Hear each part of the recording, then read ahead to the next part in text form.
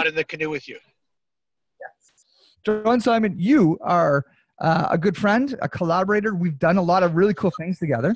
And you own a couple businesses now in the tourism industry, Kefi Travel Club, as well as your new acquisition, which there's a lot of, I guess, unfortunate dark timing in. But why don't you, for the folks who are watching, who know you, why don't you explain who you are and what your companies are? Okay. Well, I've got Greg already said my name, John Simon. I've got two companies. One is Kefi Travel, and Kefi is primarily what we call an outbound travel operator, where we plan custom vacations for individuals, couples, groups to go to different places of the world, typically from Canada, but also we have clients around the world. And then Canada Travel Services is what's called a receptive travel operator. So what we do is work with travel agencies around the world to bring people to Canada and plan, destination vacations for individuals, usually people that are driving by themselves or smaller groups around that want to travel around Canada, staying similar to Kefi on the outbound side. People coming in want to stay in more bed and breakfasts, boutique accommodations, and really have local experiences. So that company I just acquired, and we just closed March 1st, which was great timing. And when you say closed, what you're talking about is closing the deal, not closing the door. Not closing the business. Thank you.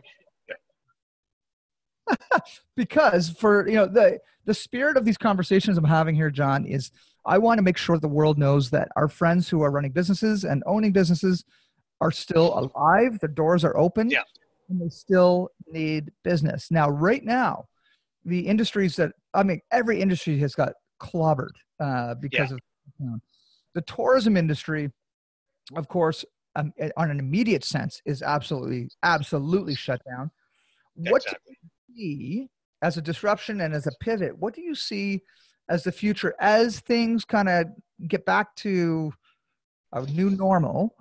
What are we going to start seeing? And perhaps the fact that you are encouraging people to come and do Atlantic Canada travel as well. Maybe we're going to see more staycationers, invest heavier in their backyard. I don't know. Like, what's your thoughts? Well, you said the right word, but a staycation. My opinion, and certainly I'm not the expert in everything, but is that when things calm down a bit, that people in Atlantic Canada, maybe Canadians in general, will look more closer to home for their vacations this summer and probably into the fall. So I think, as you said, staycations will be very popular, and we're working on some packages around that now to sort of promote when things settle down a bit. And obviously, a lot of the restrictions are lifted, at least for in-province and inter-province travel. So I think that'll be a lot of the vacations people take this year. But at the same time, on the receptive side, when you think internationally, there's sort of a year cycle that follows where the product and the price and the contracts are actually set this year for European travel agencies, for example, to promote for their clients for next year. So it's what I've been trying to stress to the various government organizations, that it's critical this year for tourism that all the various product suppliers and companies like myself can still develop that product for 2021 and get it into the hands of the travel agencies this year, so that we don't lose the 2021 season as well. And that's a pretty fundamental point we're trying to make. I think from the receptive side, most of 2020 is probably going to be lost. Hopefully we can capture some in the fall when things improve a bit. On the outbound side, we're going to work on developing some of those staycations that we can promote to Canadians. At the same time, have that available for clients internationally that want to come to Canada after things calm down as well. So in a way, like, because we're all kind of slowing down to a halt, me, I'm always trying to find the silver lining and, looking at the best of all situations somehow. Maybe it's a good time, for Hemmings House. Like, we are a marketing communications type of company. That's what we sell. We use video and film for that and other mediums. But what I'm talking to some clients about is maybe now is the time to continue messaging, but being very strategic with our messages, saying, you know what, there's a good chance the 2020 season is probably shot. However, maybe this get those marketing collateral together, really do the research. We never have time to sit down and actually do new market research and whatnot. But as long as there's a way to weather the storm, and thank goodness we've got a Canadian government that's that's really quickly trying to find ways to support companies like yours and mine, John, to stay alive with working capital. But what are you going to spend your time doing in the next few months besides the continual hustle into the unknown? Next few months on an outbound side, we're going to start, you hit the nail on the head once again, is that we're going to be looking at to keep people engaged in the whole idea of travel by profiling various places around the world virtually that people can go on and look at and start thinking about, what they want to do in the future. I've also got an idea to start reaching out to some of our more frequent partners that we use around the world and sort of doing some interviews like this virtually that we can share with our clients, with our good friend Konstantinos, the boat driver in Skopos and Skiathos, or Roberta, our bus driver in the Amalfi Coast, and sort of have a conversation with them about, first of all, what's going on in their area and the struggles they're having, but then secondly, what they have to offer, so that as people are sitting home right now, they can watch those videos, they can take a look at what's going on, and maybe start coming up with some ideas for where they want to go next year or in the fall if things are cleared up by then.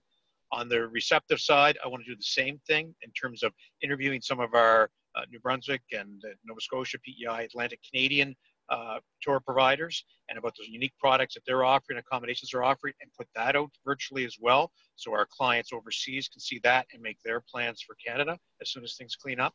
So you're right that there is an opportunity to build some content, to continue messaging, and to help prepare the ground for when things rebound, which we know they will, and hopefully sooner than later for the industry. Yeah, and for me, I've got a smile on my face because I just know how much content that you actually have to play with right now to keep the conversation going. You and I have traveled, and I want the CEOs and the business people who are listening and watching to this to understand what John says. We have been able to hire Kefi Travel to set up a bunch of really interesting workshops afar. And we've done one in Greece, John.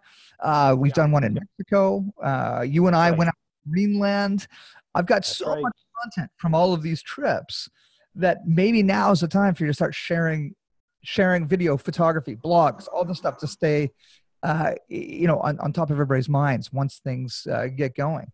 Exactly. And I was thinking for fun, John, I've got the 2-minute trailer for Tomadello, the thing that we shot in Tolo, Greece, where we took, my brother Mark and I took a group with John of aspiring photographers and filmmakers to Greece last May. In fact, we were supposed to go again this May, but looks like that's not happening.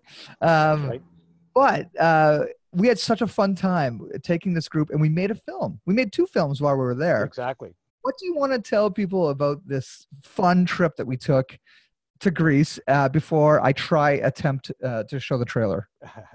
Well, we've done it. I've done it, as you said, several times with you and with your brother Mark on the photography side. And I'm always amazed that we've brought together people from all over the world in each one of these workshop experiences. And I think the combination of what you and Mark bring in terms of focusing on the videography and the photography, me sort of handling the background logistics and curating the environment and the experience around that, has allowed people to really relax, enjoy themselves, mingle quite a bit, and then really improve their skills. And we've come up with some tremendous products out of those sessions. And it's been a lot of fun. I think, when people come back and talk about the best experience ever, it's been very enjoyable, right? And I think, the combination of the knowledge you guys have with the curation of the experience and the location just creates that special experience. And try the best you can to explain the film that we're about to show, that you're actually an actor in. Oh, so it's not my acting debut, by the way. I was in Children of a Lesser God as well. So, you were in and out. Exactly. But it was amazing. Once again, the group coming together, and part of your workshop during the week is starting from scratch. Crafting the outline of an approach to a movie, the actual script, identifying the actors and the roles. Every day, sort of modifying, filming different components of the movie, and it was amazing to watch. For me, to watch people around us that had no idea that what we were doing, just automatically think that this is a high-budget production film going on, and and participating at a whim, just inviting people. It was crazy. So here's the concept. There was a young lady named Caroline who's on the trip with us, and the first night we all had dinner that you put together, John, in this beautiful place in Athens, in the old part of the city. And we just talked about what do we want to do this week as far as a film. And Caroline said that she was looking actually in real life to become, get into fashion modeling. And then we all decided, why don't we make a film about Caroline actually being a supermodel? And in the process of us filming this mockumentary of her becoming, of her being a supermodel visiting Greece, people in real life saw us filming her and actually thought she was a supermodel. Exactly. Therefore, creating this really amazing effect, because she ended up, this one woman on the boat came up to her and said, up to me and said, would you mind introducing me to your model? Because I'm a fashion model. So how cool is that? So anyway, I'm going to do an experiment right now, John, and I'm going to see if I can share screen. Again, this is the first time doing this, and everybody who's listening, please let me know how the audio sounds. And here we go. I'm going to share the screen with us all, and we'll go full screen. Do you see that, John? I see it. Tomadello. Here we go. That's in the harbor at the island of Eva. On the streets of Athens, Greece, there is a watch and sunglass monger that has unlocked the power secret needed to become the ultimate hustler. That secret power? A shameless and persistent entrepreneurial spirit. Leonidas Katsidis is the king of his square. Not even the hustlers can hustle him. And even if they dare to try, before they know it, they are under his spell, buying his watches. Amazing. These are all real people with John Papadopoulos at this stage. Puno cafes. Thinking they're in a movie. They did not know. Yeah. Caroline, tell me about your history in modeling. Well, I have been in a lot of magazines. Yep. Have you ever heard of Vogue? Oh, of course. Yeah, I was in last month's cover. Okay. This is walking around the island of Ida. Try to make ultimate scheme of trying to make cash off a young Canadian computer programmer by making people believe she's an American supermodel, by tricking a famous fashion photographer into taking her model shots. Mark, do good job. Do good job for her. We make a lot of money. We go to New York City. Yeah, very talented actors. Actresses. Modelo is a film that has it all: adventure, risk, love. I mean, this is amazing. I mean, this whole film was made in 5 days, from scratch to completion. That's the hotel we stayed at. Okay, we did it. Get rid of the damn cigarette. That thing will kill you. Produced using a classic Rubicon method of documentary filmmaking, Tomadello tells the story that led to the ultimate rebuilding of the Greek economy. Who wrote this Malakia? Make sure you click the link below. Watch the whole film. Και Παναγία μαζί μας. Now, one giant step. All right, one more giant step and then cheese, okay? Say cheese. He literally fell for it. John Papadopoulos. Yep. Action scene. Oscars for that one. I heard he was asked to be the next James Bond. His Greek accent is abnormally. Yes. It's incredible. Exactly. I think what I'll do, John, is after we're done this feed, excuse me, I'll put a post. I'll probably launch the whole film on the Hemmings House Facebook. Yep, that's a good idea. So people can watch it. And just as an example of what you were able to provide to us, Kefi traveled to Hemmings House. You're able to make a perfect travel experience for us as we took our students with us. Thanks. And we're able to make a couple films like that. And I'm happy to share a few more later. So, John, let's touch base again in a few weeks, see how things are going. And what's the best way for people to stay in touch with you? And do you have any asks at this point? The only ask I would say is obviously people to stay safe at this stage and follow direction, right, of what the government is telling us to do. We don't want this virus to spread further. But then to think about, there are not just my business, but a lot of local and other tourism-related businesses and hospitality and restaurants that definitely need your help. So as things, start to clear up, please reach out to those local providers. Oh, you're telling me to slow down for a second? Did you hear all that music? No, I didn't. Oh, good. Because in my mind, there's all this symphonic music playing because another video started to play. Sorry, continue going there, John. I apologize. I'm not sure where I was. This is live, so I'm just going to make it up.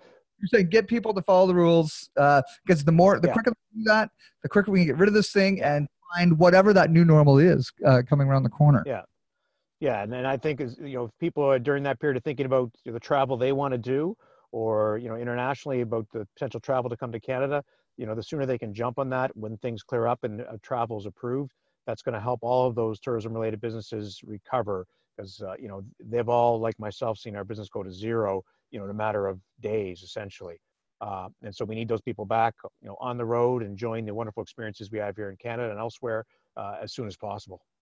Amen, brother. So kefitravel.com. Yes. K-E-F-I. Kefitravel.ca. Yeah. Kefitravel.ca. Start dreaming, people. Lots of time to dream. So poke around on site and let's keep businesses like John kicking. All right. John, thanks so much, man. Enjoy your drive. Thanks, Greg. It was a ball. Okay. Thanks, man. Have a good day. Cheers. Bye, everyone. See you, John. See you later. Bye.